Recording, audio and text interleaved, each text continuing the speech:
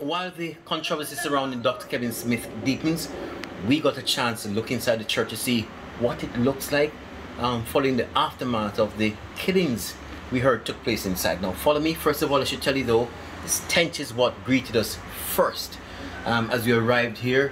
Inside is messy. If you take a good look at the flooring, now there is mud, I suppose, from the heavy traffic before and after the alleged shooting and the incident that happened here. There are pieces of clothing on the floor, blood stains on some parts of the floor. Now we were told by many that the bishop would often tell people to refer to him as His Excellency. Now this chair is one that would be befitting of an excellent person. On the arms, carvings of lions. Now on his table, clearly his name tag written here, His Excellency Dr. Kevin O. Smith. And from where he sat, this is what the church looks like. The church is often referred to as the ark. When we came, we saw no animals inside. All the animals were outside. But this is what we saw.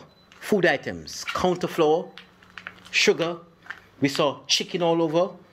More rice, peas in this refrigerator. Chickens. And the scent is emanating from it because the refrigerators are clearly plugged out. But clearly this is where he stored most of the things. And you know, days ago we heard that sometimes he would give food items, food packages to members of the Albion community. And this is probably where he stored the items. Now to the back of the church, more mess. A bookshelf with all the books thrown out. At first we thought this was blood, but on closer inspection we realized that it was some kind of food coloring. A file cabinet with files seemingly belonging to members of the church. It was open. There are signs that the church may have been ransacked by people looking for valuables. This table with the leavened bread and wine used for communion are among a few items seemingly untouched. These envelopes scattered all over the floor with the writings of the monetary contributions made by the congregants, some in US dollars, and the blessings they expected in return. Back on the outside, more signs of chaos that happened on Sunday.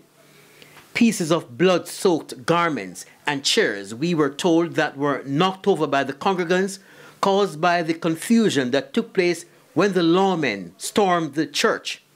A few days ago, a church member told us the food scattered in a section of the churchyard were thrown out by the bishop. She says the bishop threw them out, saying they were not to be consumed because they weren't good for their bodies. As for the animals on the property, they have been removed by the Jamaican Society for the Prevention of Cruelty to Animals. A lot of animals were left back. A lot of them are loose. The budgies, lovebirds, etc. were let loose, I guess, when they were doing the searching. But there's a large number of chicken, goats. I gather the cows have been released. So basically they have no food. They have no water. So our job is to take them. The goats, she says, were in excellent condition. But unfortunately, some of the animals did not make it. They're hungry. They're very hungry. And like I said, when we're feeding them, they nearly attacked us. But there's also a few dead animals. But I think they've died because of no care. No care. Which are the animals? Which are the dead ones? Definitely birds. Birds don't do well without food and water for any length of time. Kirk Wright, TVJ News.